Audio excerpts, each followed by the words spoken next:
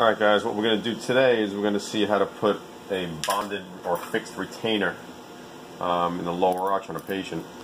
And the first thing we do is slightly polish your teeth with a fine round diamond burr. And number one is going to make sure the lingual surface is nice and clean, but also it's going to roughen the surface a little bit so we get a better bond with our composite to the tooth. So again, I'm lightly going over lingual surfaces with a fine round diamond burr.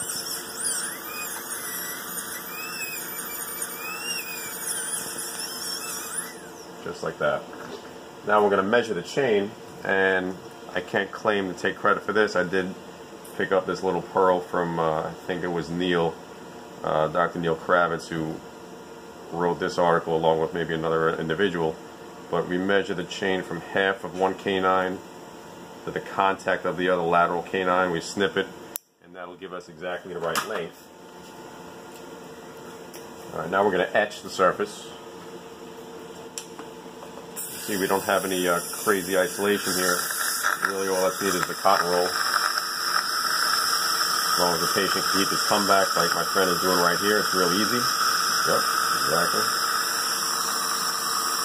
You know, younger kids or patients who are less cooperative, you might need to use more types of retraction, but this is fine for the average patient. So we have the edge on, we'll leave that for about 30 seconds.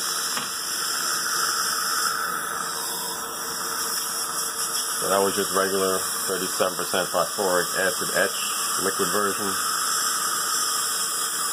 And I'm usually staring at my watch a little bit as we're doing this.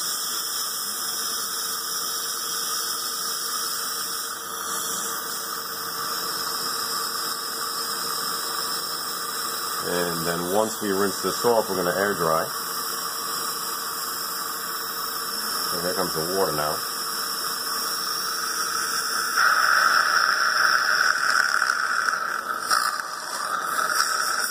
New cotton roll.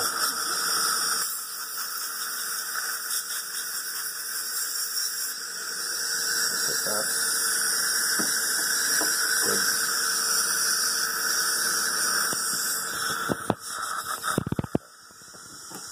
One of my favorite little instruments here is a tooth dryer. Sometimes you have moisture in your air water line, and any moisture can obviously really affect your bond strength. So tooth dryer, it's like a little hair dryer. And what we're going to do now is paint on a layer of a short primer. And the reason we do this is because the short tends to have one of the strongest bond strengths in the bonding industry.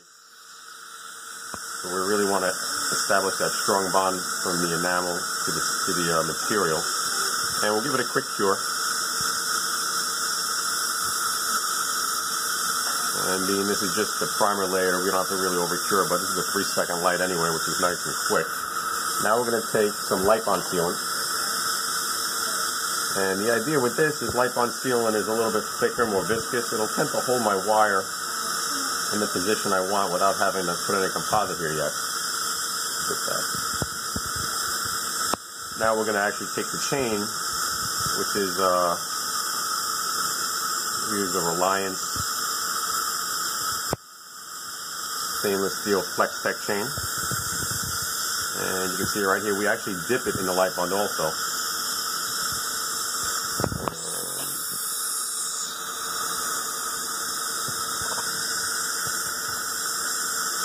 Now we can just lay it in the area here, and the Lip-On will actually hold it where we need it. And explore, please. And if you catch any little twists or turns in here after you've actually cut it and put it on, it's pretty simple just to kind of press on it with an instrument. You can kind of contour it if you need to in a certain area, which I did to that canine right there. And we want to have it go through pretty much the contact point.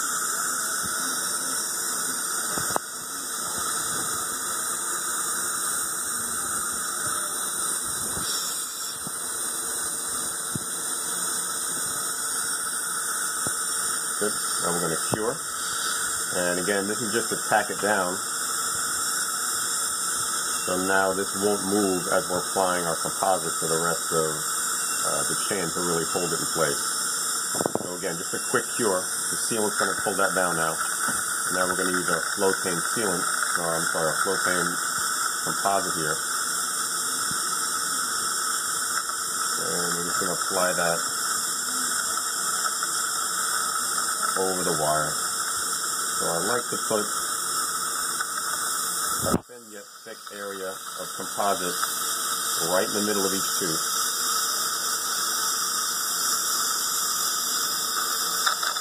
I typically don't cover the entire lingual surface.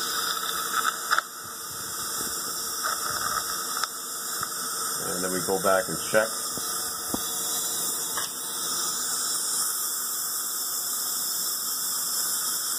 We do remove any excess, make sure we have a nice amount in each area.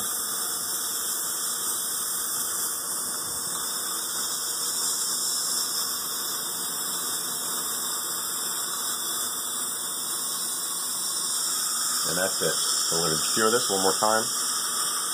And I'll give three full seconds per each tooth.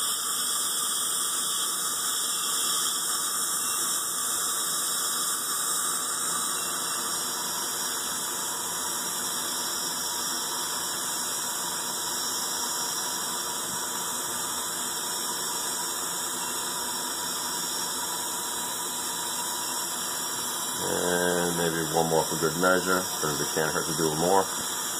But that's pretty much it. Open up real big for me. Get a little closer there, zoom in a little bit there for me. And there's our fixed retainer. Alright guys, thanks for joining us. See you next time in the next video.